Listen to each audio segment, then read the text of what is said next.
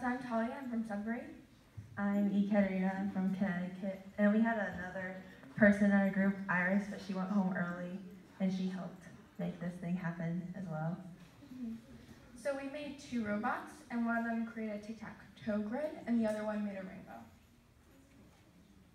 So meet the robots. This one's Herbert. He was the one that drew the rainbow, and this is Kingsley. He drew the grid. And so some of our challenges were, the first one was to figure out an idea we wanted to do, like as a group, and then the other idea was like to figure out how to make the idea happen. So as Iris and Kat can definitely say, it's hard to build, especially when there's gears that are pushing into your skin. Coding the robots, because sometimes it was very monotonous and figuring out what was going wrong was hard. And then parts would easily break off when you were trying to test them through the robot, which was really hard. So this is our actual code. This is Herbert's code. It's really simple. He just did an arch and this one way, then he went back another way, then he made a sound that played goodbye. And Kingsley's code is a bit more complicated because he did a lot more stuff. So basically it just says how he moved up and down and left to right, and how he lifts the pen and stuff. So this is our team. So Kat made the presentation and she built Herbert. Iris, who's not here right now, built Kingsley, and I coded all of it. So this is working.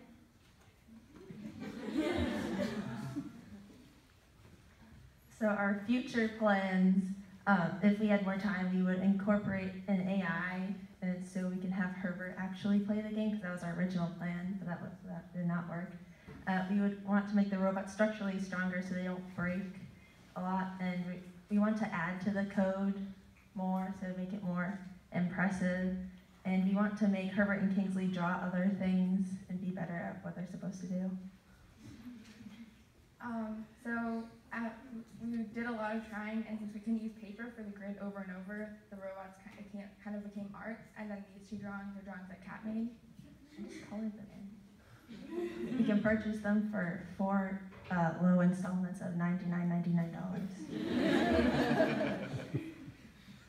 So this is the board's progress by my seat.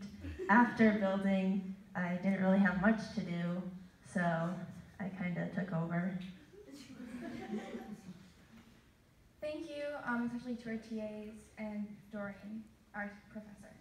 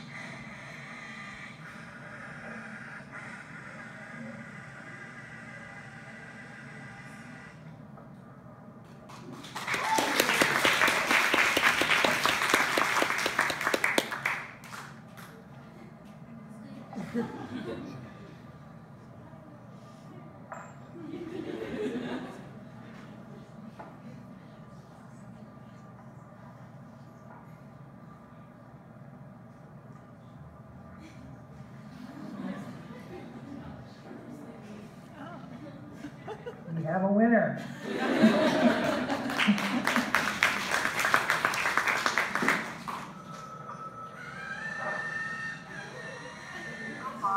Goodbye.